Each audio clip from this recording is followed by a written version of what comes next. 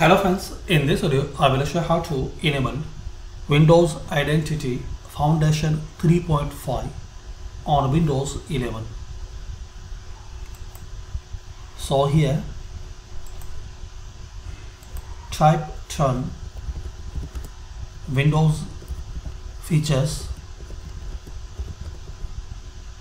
then open turn Windows features on or off.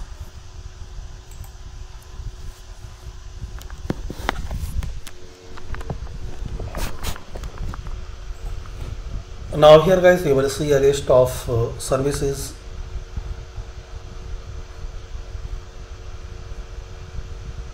and here is the option Windows Identity Foundation 3.5.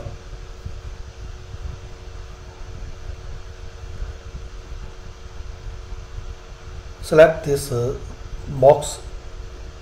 So just you have to check this box to enable and turn on,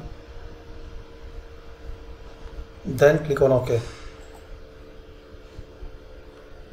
Now here guys just you have to wait for couple of seconds.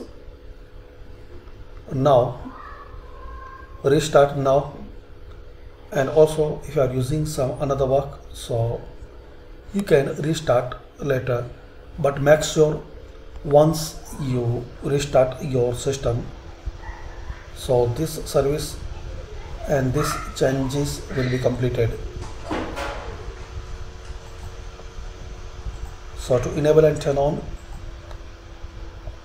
click on restart, then restart.